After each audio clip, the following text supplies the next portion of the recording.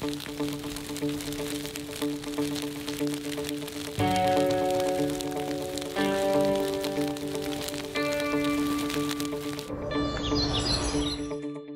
everyone, good afternoon. Welcome to today's webinar on exploring spatial scale in prescribed fire regimes. My name is Marinelle Armstrong, Outreach Specialist for the Southern Fire Exchange with Tall Timbers Research Station. I'm really excited to be a part of sharing this cutting edge research on spatial scale and prescribed fire with you. Fire scale is something that most land managers have probably either observed to have an influence on ecological effects or has at least wondered about the relationship between the two. But fire scale has rarely been directly explored in research. So I appreciate everyone joining us today to learn about this groundbreaking research. After I go over a few housekeeping items, we'll have a presentation by David Mason from the University of Florida. David will discuss his research exploring spatial scale in prescribed fire regimes. Following the presentation, we'll have 10 minutes for a question and answer session with the speaker. It is now my pleasure to introduce our speaker today. David Mason is a PhD student at the University of Florida in the Department of Wildlife Ecology and Conservation, researching how disturbances such as fire and death affect animal-mediated seed dispersal. David received his bachelor's degree in environmental studies from Richard Stockton University and his master's degree at Mississippi State University. And in 2018 at Mississippi State University, David won second place in the 3-minute thesis competition using his research on niche and neutral mechanisms of forest understory plant assemblages. I'll post a link into the chat to view that as well because it was really great. So welcome, David. We're glad to have you with us today. And everyone just give us a moment while we trade out presentations. All right, I've been working on this spatial scale presentation a lot, and I'm really excited to show you guys some of the things I've been thinking about, some of the things in the paper. But I should also just tell you that I just finished the 5th and final day of my written exam. So like the spatial scale of my brain activity is a little distorted. But I do have a lot of things to show you guys. First thing I want to talk about is the paper itself. The citation is there on the slide if you want to check it out. But I'd also be more than happy to email it to anybody that is interested in reading it.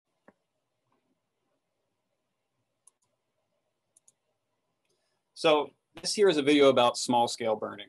And one of the major issues in fire management in general, I mean, the major issue is trying to get more fire on the ground. For federal agencies, the way to increase burn acreage may be to increase scale. They're experienced, they may be understaffed or have limited resources, and it may be more efficient for them to scale up to get more burning done. In our lab, we work with private landowners, and spatial scale is often a roadblock for them. They're not going to burn 500 acres, and we may not want them burning 500 acres. So we're working in different directions from different angles to increase burning. In our lab, we're trying to increase burning by demonstrating that landowners can do it at smaller scales, even at ridiculously small scales demonstrated in this video. This video is called bow range burning. Trying to get more fire on the ground, but the way that we do that is going to depend on which sector we're working from. We're interested in fire spatial scale because the literature regarding this topic is not very well developed. There isn't much out there, and I'm going to show you some stats on that in a few minutes. But even if spatial scale isn't well represented in the fire ecology literature, there's ample evidence of scale-dependent patterns in ecology in general. And I'm going to spend some time talking about that evidence as well, because I think it's particularly relevant to the context that we're operating in. Now, typically, we have smaller fires when we're doing our prescribed fire experiments, much smaller than a size that would be viable for a federal agency. And simultaneously, we have the private sector. A lot of the land in the Southeast is held by private landowners, and they're going to be operating at small scales as well. But we have this information from the ecological literature that says, you know, the scale-dependent effects or the effects of fire that we observe at small scales, they may not necessarily scale up in a way that is predictable.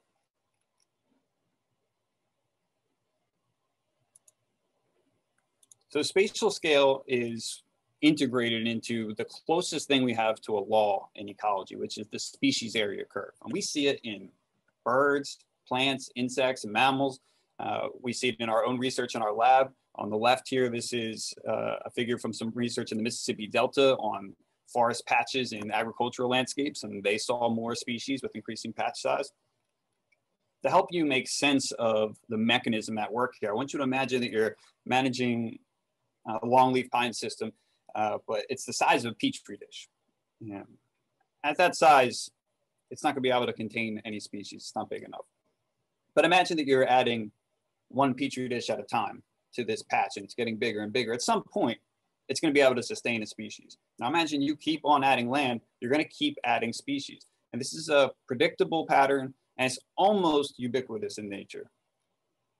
Now, suppose you're applying fire based solely on this one bit of ecological theory. In that case, you might just keep increasing the size of your burn unit, right? Burn it all. And that might even be a good model for a fire interior species that requires recently burned area to supply all of its habitat components. But if you're thinking of the species that you may be familiar with or that are living in the systems that you manage, this may not be the case. Many species require fire edges, or more specifically, many species will use fire edges because they require areas in different state time since burn. So often we're going to be rotating burns, so we have different stages of time since burn across the property. In other words, we're trying to produce a heterogeneous landscape. On the figure on the right, we have bird species richness that is increasing with habitat diversity. So greater habitat diversity, more bird species. How does this interact with fire? Well, imagine that you take that property that we were talking about before, this longleaf patch that you're managing. Let's imagine you double it in size. You're going to predictably increase the number of species that are existing there. However, you could keep it the same size and instead vary the diversity in your fire regime across that property, say expanding from a narrow set of burn conditions regarding maybe the timing of the burn or the ignition techniques. And you're going to increase the slope of the relationship between species richness and area. In other words, spatial scale increases species richness, but the slope of that relationship is modulated by landscape heterogeneity. And this is the theoretical background to power diversity. A complicated part is that the degree of heterogeneity also depends on the spatial scale that you're observing from. Let's take a look at the Jones Center property here, and you can see what I mean. When we look at a zoomed in scale, we would call this a heterogeneous landscape. You can see they're burning at different times, different scales of burn units, different vegetation types with different structures. It's heterogeneous within the bounds of the Jones Center, because when we zoom out, we might actually call the Jones Center extremely homogeneous, right? It's really a patch of longleaf embedded in an agricultural landscape. The whole point is to show you with a place you're familiar with how our perception changes with our point of view. I'm demonstrating that the relationship between biodiversity and area is simultaneously functioning at many scales. So spatial scale is really complex, and we don't have a lot of information about how spatial scale affects fire. At the same time, we have practitioners and landowners potentially burning at different scales, and we don't know how our prescribed fire research applies at those different scales. So we wanted to do a literature review to search for general patterns in spatial scale and scale-dependent relationships and in the response to fire from species in the southeastern United States so that we could better understand the situation. And the first thing we did was to look at how spatial scale is talked about in the fire ecology literature. We didn't do a full-on literature review. We just looked at syntheses published in the last decade. The idea was to look at contemporary research, contemporary reviews to see how often we're using data-based inferences regarding fire attributes. And we found that we don't use data-based inferences to understand spatial scale-dependent patterns nearly as much as we do with other common fire attributes. The other thing we wanted to do was to use some data sets to determine whether this was something we should even be thinking about or worrying about. In other words, how does the way we burn compare to how nature burns? How big are lightning generated fires? How does the size distribution of prescribed burns compare? To do this, we used the federal wildland fire occurrence data. And you may know of other data sets, and this data set has plenty of issues, but this was the best data out there for the comparison we wanted to make because we could sample or we could filter out fires that were natural outs and that were lightning generated. And also this database contained information on spatial scale. So here I'm showing the distribution of natural out lightning generated fires and prescribed fires lit for conservation purposes. And this provides some evidence that the size of fires from lightning tends to be distributed across much differently than prescribed fires. So with the differing constraints in the public and private sector, there's very little research to understand if this mismatch in this data is a problem per se, but there does seem to be a mismatch at least represented in this database. Now, I said there was problems. There's problems with the data entries themselves, with date transposition errors and missing geographic information for some of the reporting agencies. There's also problems in how you interpret the data. We don't know how fire suppression or fuel reduction is influencing distribution. And equally important, we don't know how this reflects historical burn regimes or fire on evolutionary timescales, whether we're talking about lit by Aboriginal peoples in the United States or by lightning. But this is instead just to say that we may not be operating at the same scale as lightning generated fires. I'd also like to note that these distributions could look different from system to system. There's no doubt a lot of different ways we could look at this database, whether temporally or regionally by agency. We just took all of the occurrences, which from 39 different states, and plotted the distributions because we wanted to know whether the distributions of fire types across this database were different or not. So I filtered for natural out lightning generated fires and prescribed fires lit for conservation purpose. And that left us with like 10,000 fires. And these range in size from less than a hectare to almost 70,000 hectares. And the largest fire was lightning generated, and it was approximately 50% larger than any prescribed burn. But a greater proportion of prescribed burns were more than 5,000 hectares than lightning generated burns, which are mostly less than a hectare. And this makes sense. Lightning generated fires can be associated with rain, it can be, and they may go out quickly. But whether by duff ignition or from ignitions that are persisting in rotting snags or heartwood of living trees, the fire can persist until conditions become more favorable. And some of those fires are going to burn for a while. And relatively few of those are going to grow quite large, which could be influenced by different fire breaks or the compartment size. The skew that we see in that lightning generated fires is definitely not as pronounced in the prescribed burns. And this also makes sense. Think about when you pull a burn permit. How many times have you pulled a permit for a 1 acre or 2 acre fire? Think about your own personal burning distribution. What would that look like? It's probably a distribution skewed towards 50 or 100 acres, something like 20, 40 hectares, unless you work for an agency. If you're a private landowner, it may be 10 or 20 acres or less than 10 hectares, whatever it is. It probably doesn't look like the lightning generated natural outs in the federal wildland fire occurrence data. I want to clarify that I am not trying to say that we need to match this distribution. The entire point here is to start thinking about spatial scale. I'm saying that we should probably understand the ramifications of changing the scale since we are operating at so many different scales.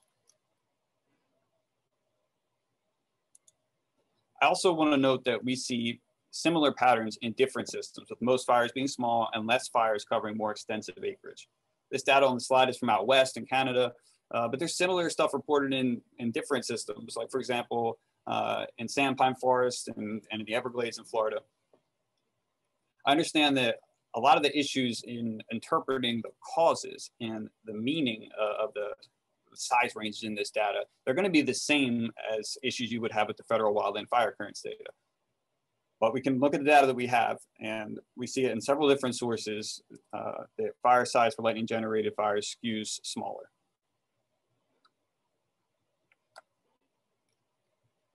So with all we might want to say about the causes behind the distribution of fire size, or how much this distribution reflects history or evolutionary pressures, we can say that different data sources show that most naturally occurring lightning generated fires are smaller.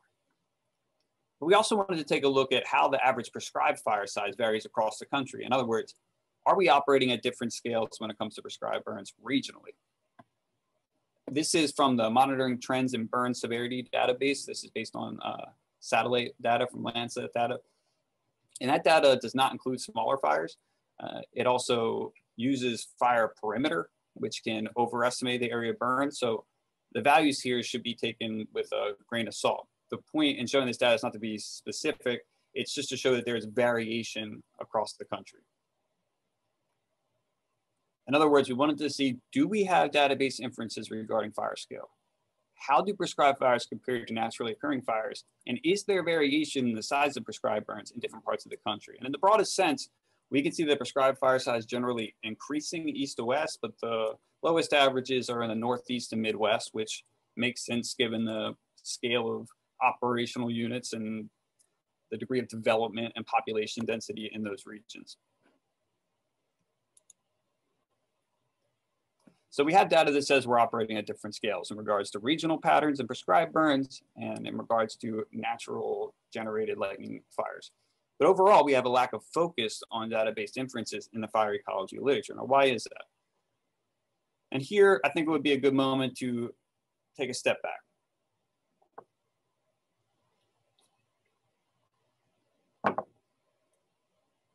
We're aware that there are numerous concerns when it comes to fire management. One of the primary issues is we aren't getting enough burning done, and I want to keep that in mind. We think scale is an attribute we're thinking about, but getting the fire on the ground at a level that maintains a system or reduces danger, that's the priority. But that doesn't mean that if and when you do have flexibility, you wouldn't want to adjust scale to meet objectives if you had the information regarding spatial scale effects to make decisions. I'd also like to take a moment to talk about practitioners and research. We have research trying to inform managers. Managers are applying that research. So practitioners and researchers are dependent on one another. Researchers provide data to practitioners, but without the practitioners pointing out the need, we have a lack of demand and funding. And spatial scale is probably one of those things where we realize that this attribute may be of interest, but if you're sitting there thinking there's no way you can practically change the scale at which you're burning, in that case, you're gonna be less interested in funding research regarding spatial scale. Let's also think about the way that we as researchers design experiments. Spatial scale is going to be inherently confounded with other attributes of fire. And you could standardize size to account for that, but where are you going to find variation in fire size? You need to get at the extremes that a good inference is going to call for. And if you even do find enough extremes in prescribed fire burn sizes, are those going to be in similar systems? Are they going to be burned in the same way at the same time? And you're going to run into similar problems if you're trying to collect existing research for a meta-analysis. As many experiments aren't going to be reporting all the attributes that you need to control for. So all that is to say, spatial scale is inherently problematic to study directly from multiple directions. But we do have a lot of data from other areas of ecology, and that's what I'm going to talk about. I want to see if we can understand how variation in scale could potentially be of concern based on other scale-dependent relationships in ecology. So let's start by thinking about habitat. This cotton rat here is demonstrating a really important point. His whole world just got burned down. If you know anything about cotton rats, you may know that they have little highways through the understory, and those just got burned down too. So the cotton rat has lost its structure and its cover.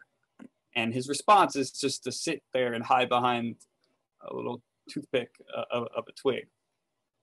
Fire is going to change the abiotic and biotic environment.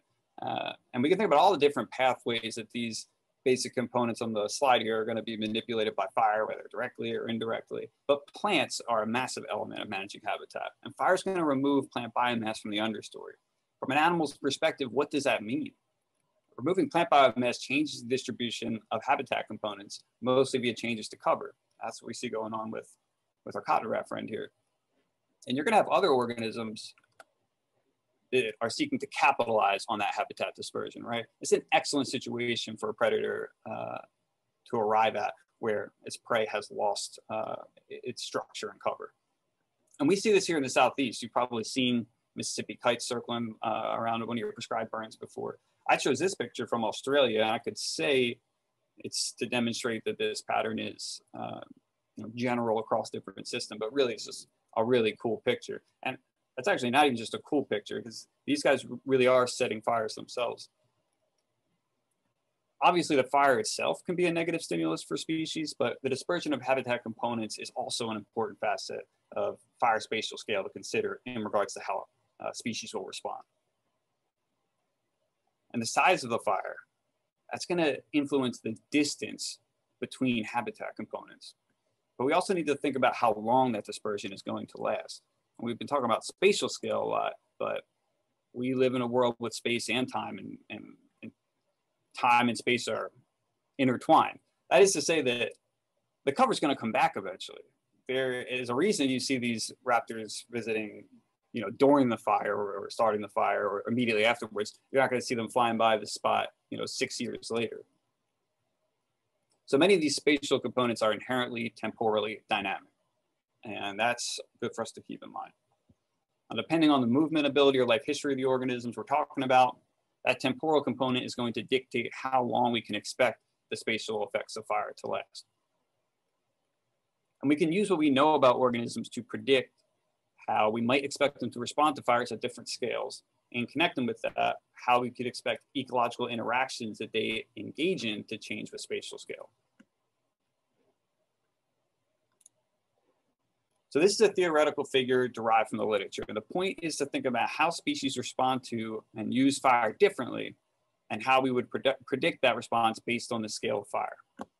When we look at the literature, there are differences in species regarding whether they use the edge or the interior, but they also have difference in locomotive ability. So at the top left here, we have two contrasting things. We have two species with high movement ability, but one is an edge species and one is an interior. And then we look at the bottom, we have an interior and edge species that both don't move well.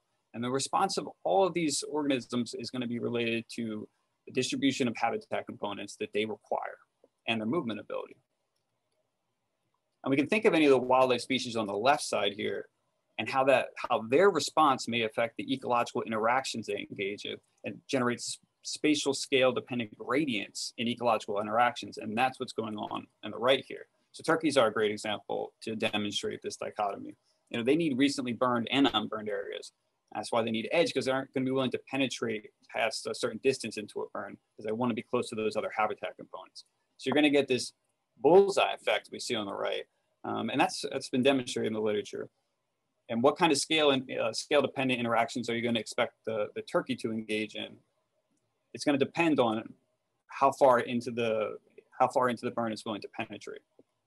So there's a couple things to note here. Species in this system, for this example, it's species in forests of the southeast. Their response to fire may be positive at some scales and negative at others. It's not one size fits best for all. And I want to show you this based on two major things. The scale of response is different depending on life history traits, and those differences in response can generate patterns in the gradient strength of interactions.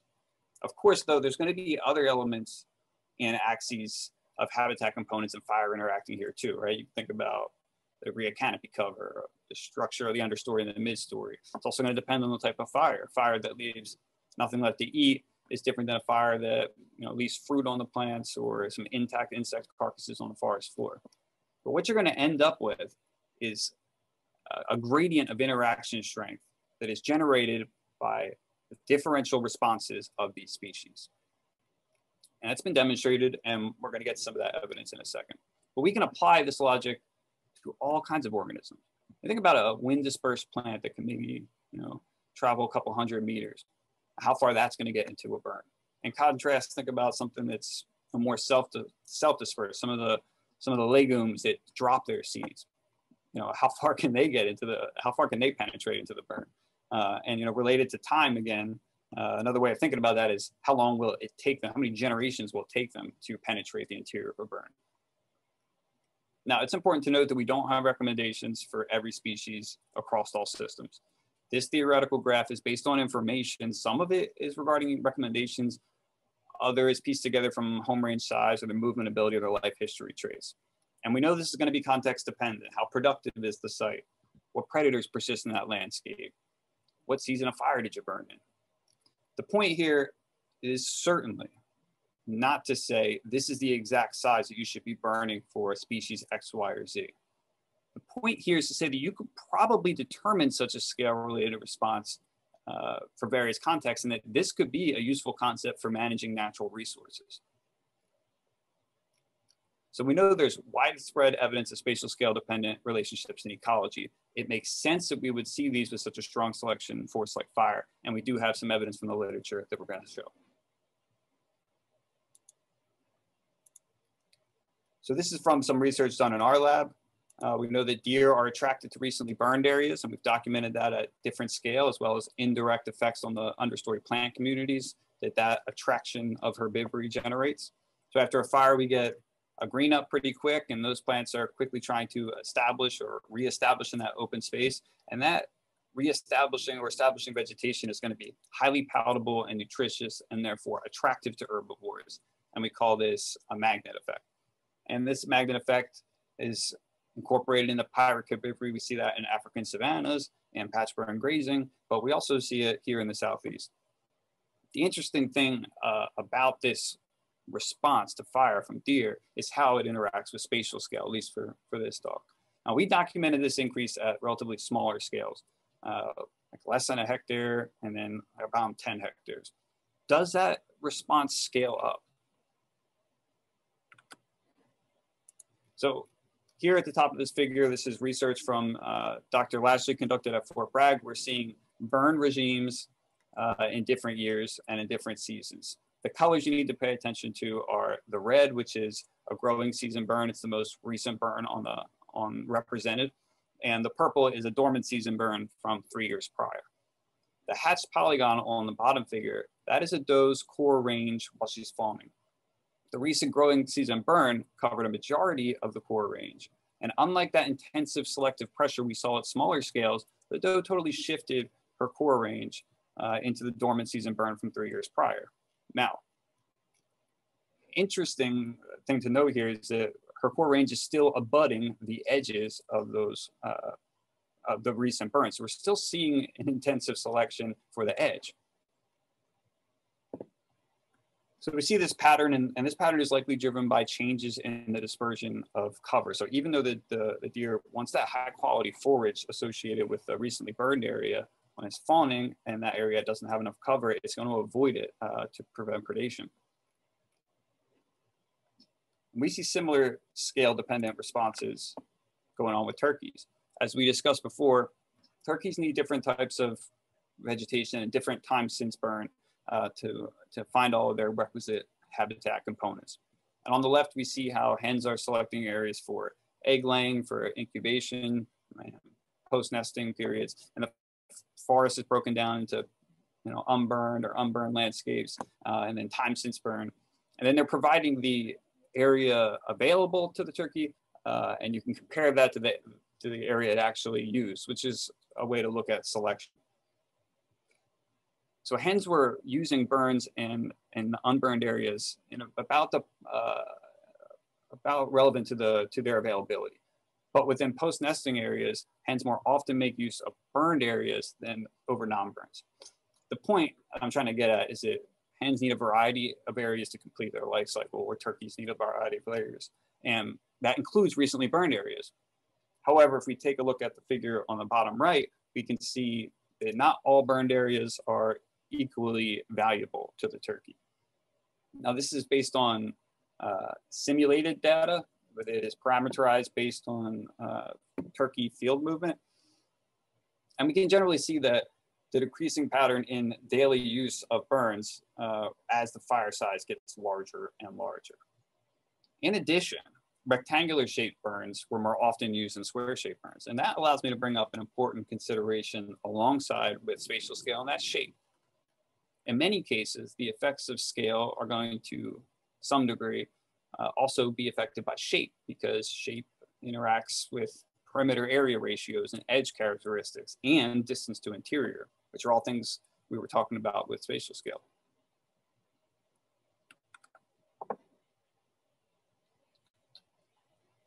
There's another big time factor mediating potential scale dependent relationships with fire that I've sort of been saved to talk about till now. We know that spatial scale dependent patterns can be affected by a homogeneity and heterogeneity of the burn. Many prescribed burns are homogeneous for various reasons, both related to operational constraints or the goal of the management.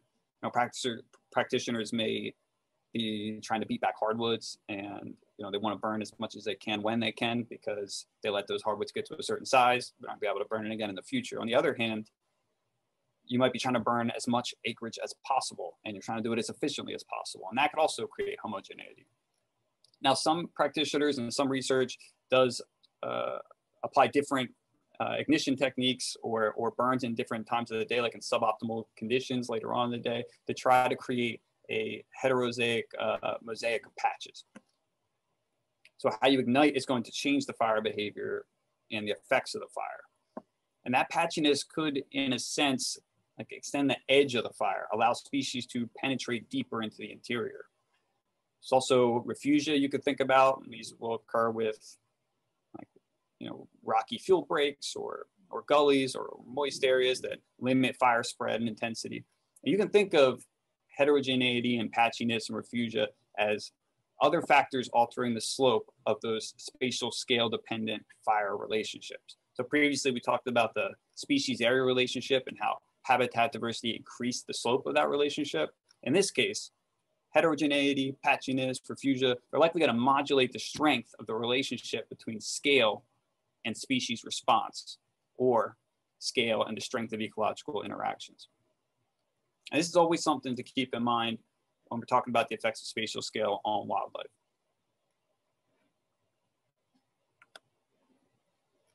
So that distance to edge, whether we're talking true edge or distance to a green patch, in a mosaic, in a patchy mosaic, that's really going to matter for insect species because they don't travel very far, or many species don't travel very far. They're most likely going to need to be colonizing from outside the burn or a surviving patch of vegetation. Now, we talked about the deer response, and the reason we have to believe that there would be spatial scale dependent responses that we patched together from different pieces of research and ecological theory. But this is hard evidence here. We have 2 experiments demonstrating decreased herbivory and seed predation by insects with increasing distance from the fire edge. So we have a spatial scale generated gradient in ecological interactions. Now, in ecology, we often use model systems to make general influences, and we have a lot of limitations to studying spatial scale with fires we've discussed before. But we see here that the animal's mobility is limiting ecological interactions. We can make similar inferences regarding fire spatial scale and seed dispersal. Think about ants, they're big time seed dispersers. They can disperse the majority of understory plants in some systems. They're definitely going to be limited by spatial scale as far as distance to different fruiting plants. We talked about that magnet effect, and that's certainly going to attract many consumers, many of which can be seed dispersers. However, when we're talking about seed dispersal, most of the time people are thinking about birds. And birds can also be attracted to recently burned areas because they represent a resource pulse for them. And this is some of my research. I've grouped species quite broadly into 2 groups, dispersers and non-dispersers. And I have concentrated bird activity within recently burned areas and 1-year rough using a perch. I monitor that with a camera trap. And then beneath that perch, I place a seed trap. So we see more detections, more total detections on average over the first few months after a fire for dispersers than other birds in recent burns. But we see no difference in the 1-year rough.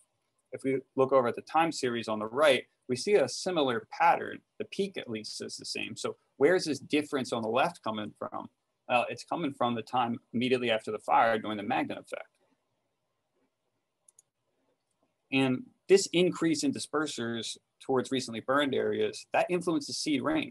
Plants have differing reproductive phenology, right? We have plants that flower and fruit in the early growing season, most that are going to do so later in the growing season, in the later growing season in the fall, and a subset of species that are going to produce fruit that persists throughout the winter and throughout the dormant season into the following year. And with that spike in disperser activity in recent burns happening right after the fire, we are seeing more seed rain of blackberries, which are fruiting during that time. Now, blackberries provide habitat components for wildlife. So this here is demonstrating that wildlife species are demonstrating the seeds for the plant to provide habitat for wildlife through fire. Birds have a well-documented preferences for edges and interiors. And similarly, plants, different fruiting plants can be found on the edges of patches or in canopy openings and in shaded areas. So this is to say that there's spatial scale interactions going on between the disperser and the plants. So it's very likely that spatial scale fire is generating gradients in animal activity, which is then generating gradients in herbivory or seed dispersal. that will influence what kind of plants you get, and therefore the distribution of habitat components. Now, these spatial scales of fire I keep hitting on, whether it's the response of wildlife to different ecological interactions, do they always happen? Well, we can think of three different types of responses to varying the scale of a fire. We've been discussing a lot that exhibit either some kind of continuous or some kind of threshold response. If we think about the herbivory decreasing with edge or the seed dispersal that could be decreasing with edge, we might continuously decrease until we hit the response is zero. On the other hand, you might see a decreasing relationship that abruptly knocks off based on, say, an animal's unwillingness to penetrate any deeper into a burned area. But we could actually expect scale-independent responses when it comes to something like plants colonizing from the seed bank or resprouting after a fire. Those plants don't need to colonize immediately after the fire, and they could pop up anywhere in the burn, regardless of the size of the burn. But those plants that are exhibiting a scale-independent response, those resprouters or those seed banks, they're going to be interacting with organisms that are experiencing a scale-dependent response. And this discrepancy could produce some interesting patterns. For example, plants in the interior may be released from competition with plants incoming via dispersal, or they may be released from herbivory pressure. And that could generate spatial patterns in the plant community. And colonization of some species is problematic, right? In such cases, larger burns, they could prevent invasion by non-native species or protect species that are favored for a particular management goal from herbivores and seed predators. Increasing the spatial scale could be an effective way to promote some species by utilizing the reductions in top-down pressure or reducing competition within the burn block interior, or preventing others from reaching the burn block interior by diminishing their ability to disperse. In other words, spatial scale dependent effects are a tool that could be used regarding the spatial scale fire. All right, so we've got this situation where we have variation in the spatial scale we burn at because of potentially differing needs and constraints in public and private sectors. And we even see differences across the country regarding prescribed burns differing with the regions. Along with this variation, we're seeing that the size distributions of naturally generated fires, at least in the federal wildland fire occurrence data and other resources, they're showing that lightning generated fires are distributed across scale differently than prescribed burns. With all this variation in scale, we don't have a lot of data to understand how scale is influencing the effects of fire on wildlife, on ecological interactions, on the dispersion of habitat components. However, based on the ecological literature, there's reason to believe that fire spatial scale effects are important for ecological interactions and animal responses. Moving forward, researchers can report the fire characteristics that are being suggested by members of the community following those best practices. If the data is out there on everything, including spatial scale, it may be possible someday to do meta-analysis that can explore the effects of spatial scale while controlling for all these confounding factors. Otherwise, researchers can look to small-scale model systems like we saw with the insects and the seed predation, or simulations like we saw with the turkey research. For practitioners, I hope I have provided you with some food for thought that can go along with all the other considerations that you have when you're managing your property. I appreciate y'all for giving me the chance to speak and share what I found in the literature and what Dr. Lashley and I have been talking about and thinking about for a while. I'd like to thank Tall Timbers for funding my dissertation and for allowing me to do research on their property. This is where I do the seed dispersal toward recent burn research. I'd also like to thank members of my lab and all the volunteers at Tall Timbers who have helped out with burning in the past. If you're interested in following what we're doing, you can follow us on social media. We are very active in trying to reach people with our science. With that, I'll take any questions. This deer here is going to be me trying to figure out which box the questions are coming from. But I guess I'll just check the fancy webinar box. We have the Q&A box. Thank you, David. Thanks so much for that great presentation.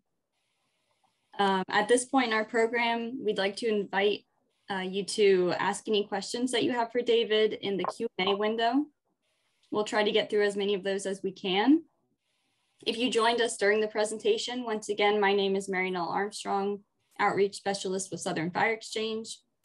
And we just had a presentation by David Mason with the University of Florida, where we explored the concept of spatial scale and its effects on prescribed fire regimes. I posted several resources into the chat at this point, including the full article, Lashley et al. 2021, as well as a research brief that Southern Fire Exchange put together on this research and was hosted in MailChimp, Firelines.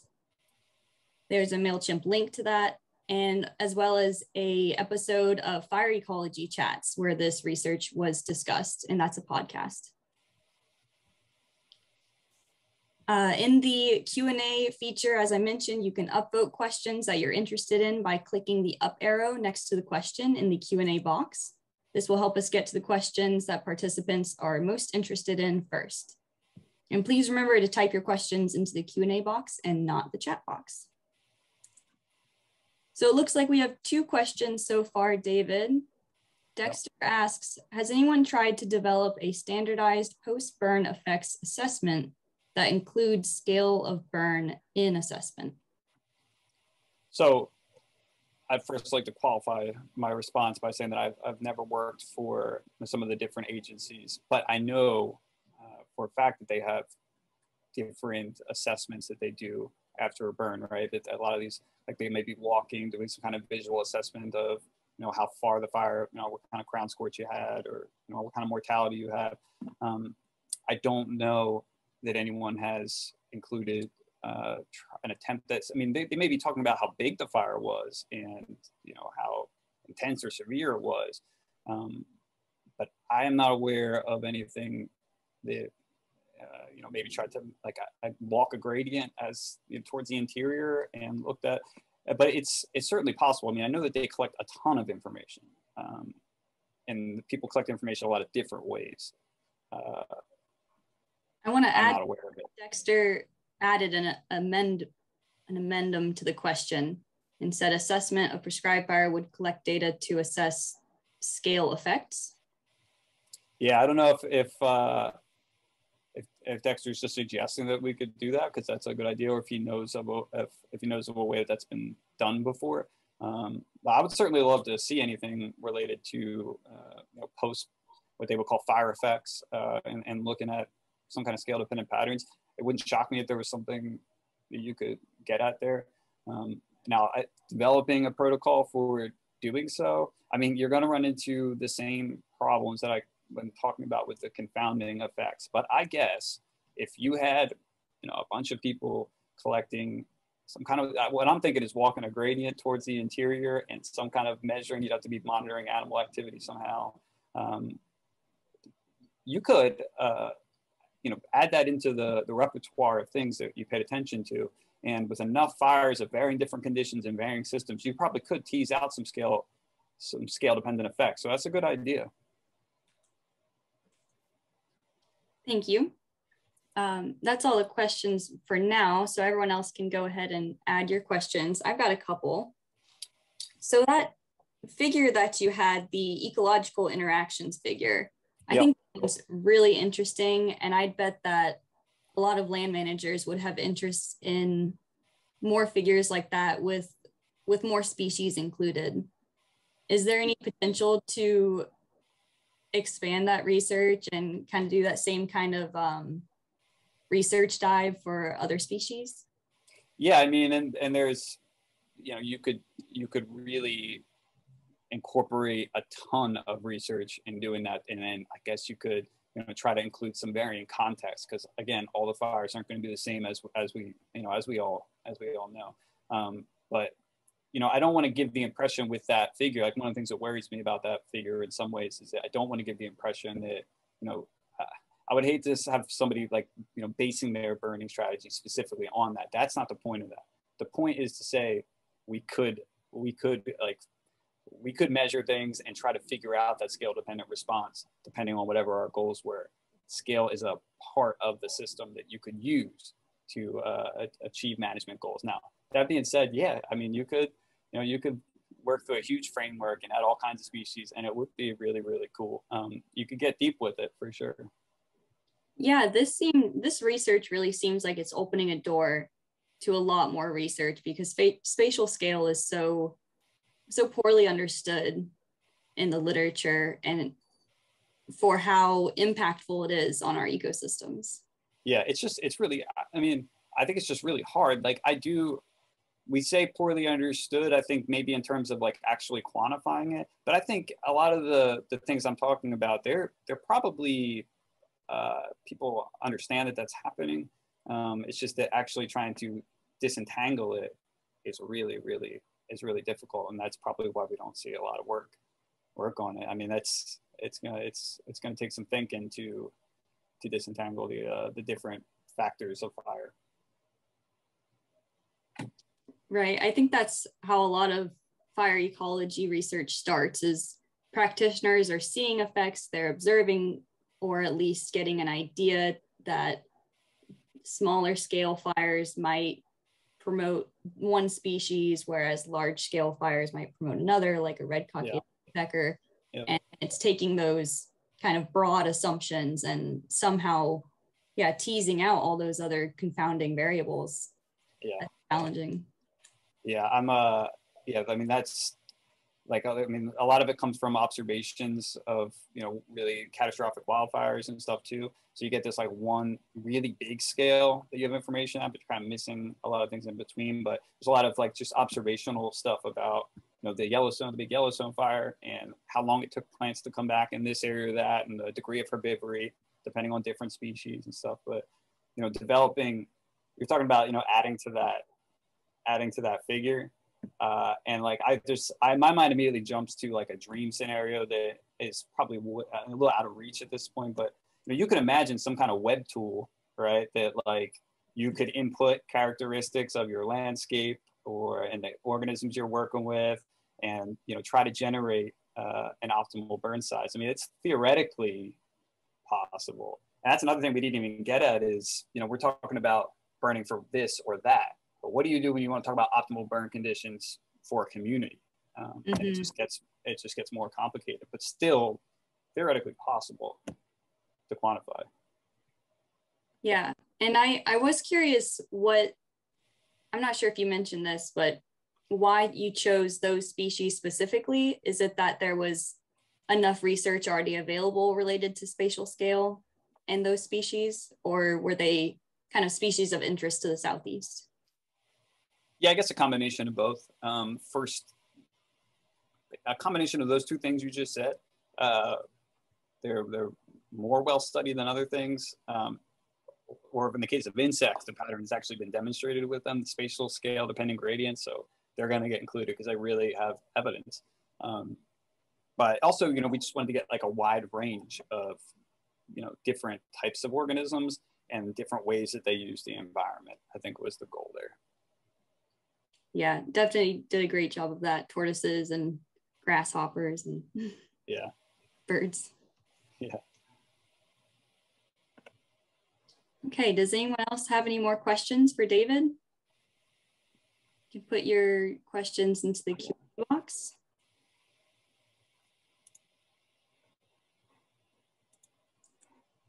I'll go ahead and add the continuing forestry education link into the chat. Anyone who's looking for CFE credits, you have to follow that link and then fill out your information that way. Okay, we have another question from Joel. Yeah. Given the various constraints of land managers with time, resources, and knowledge, has any thought been given to farming that work out? Yeah, I think if I understand Joel's point, he's saying, it's a good idea, but who's going to do it? We have a million things on our plate, and I from the experience I have had with land managers, I see the kind of job it is. I understand that for sure. So, who's actually going to do this research that we've already established is going to be really hard. If you actually wanted to conduct something like this for real, I do think it would have to be farmed out. You could ask land managers to fill out something like Dexter was talking about. Maybe you could get them to do that. Again, they have a lot of things to do, but perhaps they could report scale and maybe a couple metrics. It would be very easy for them to report. But the majority of it, I think you combine that information with graduate students doing work. And ideally, you want like a network, because we know that fire behaves differently with different systems and all this. So you're gonna want people working in different systems to get any general patterns. But I agree with him. Who's gonna do it? It's gonna take a huge undertaking for sure. Yeah, there's already so much on land managers' plates, and there's always more. Yeah. Always more to burn. Always more to manage. Right, and that is, they're rightly focused on the correct goal. I hope I expressed that. Yeah.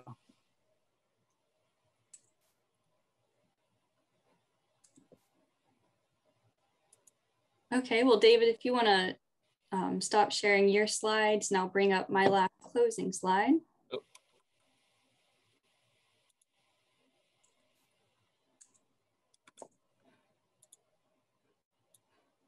Okay, can you see that?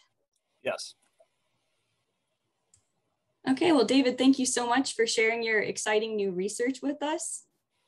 Thank you all for joining us today, and we hope that you gained something that will be of use to you in your fire management program. I'll add David's email and or his work email into the chat box now if you'd like to reach out with any other questions. Otherwise, have a great afternoon. Thanks, guys.